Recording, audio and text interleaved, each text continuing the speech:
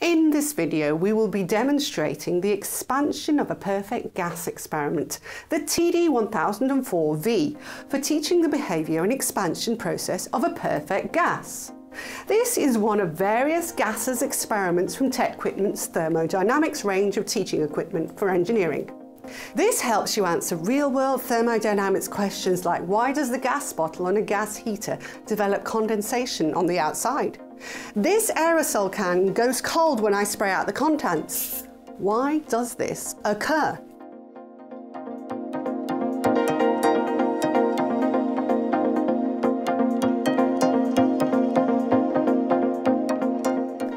The expansion of a perfect gas experiment approximates a perfect gas to make the study of thermodynamics of basic fluids and basic laws of thermodynamics easier to grasp, particularly the relationship between pressure, temperature and volume.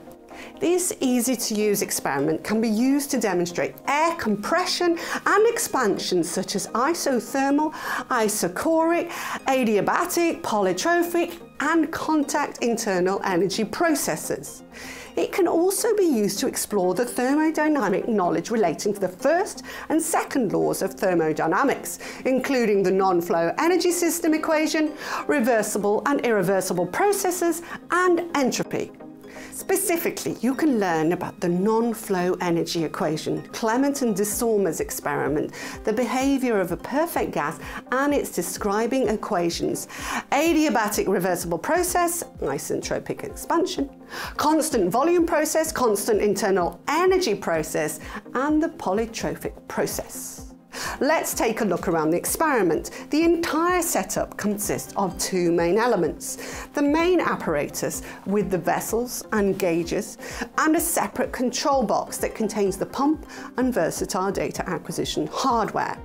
The main apparatus section is a standalone benchtop unit that consists of a frame that has two T-legs with adjustable feet, holding a steel panel where there are two different sized clear acrylic vessels. Each vessel has a fast response thermocouple and a pressure sensor and is connected to the mechanical pressure gauges mounted here and here to show the state of the pressure within the vessel when not connected to the control box. Both vessels are connected by this large bore pipe that allows the vessels to be isolated from each other and the surrounding atmosphere as required for the experiments. The vessels are also connected via a small bore pipe with a needle valve to accurately control the flow between the vessels. There's also a small ball valve at the bottom of each vessel to isolate the small bore pipe for some experiments. This vessel is for operating under pressure and the other for operating under vacuum, both pressurized by using this electrical air pump inside of the control panel. Although they're connected, which allows use together, the pressurized vessel and the vacuum vessel can also be studied independently as well. The main panel also features a third thermocouple on the end, which is key for some experiments where the temperature inside the vessels needs to be equal to the temperature outside. Now some more detail on the vacuum vessel, which can be used as either a vacuum or atmospheric tank.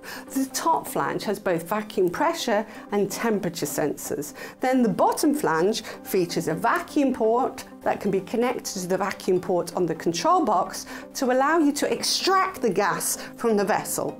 One thing you don't want is air entering it when it shouldn't, which is why it is self-sealing and will automatically seal when the pipe is removed. The pressure vessel, over here, is very much similar, albeit a little larger. It has the same sensors on the top flange and a pressure port on the bottom flange. Separate to the main experiment frame is a control box. This contains the VDAS hardware, a diaphragm pump, instrumentation for the sensors, plus digital multi-line display of pressures.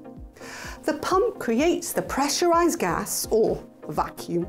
To do this, you connect the pipe here to the vessels using the clear hoses. You can refer back to the user guide for details on pressures.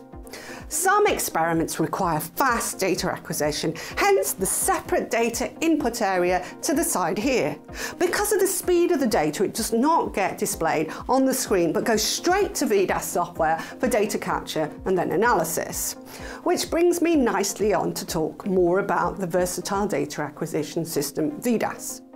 VDAS has both hardware and a software element. The hardware for this experiment is integrated within the control box. This control box is then connected to a computer with the free VDAS software installed.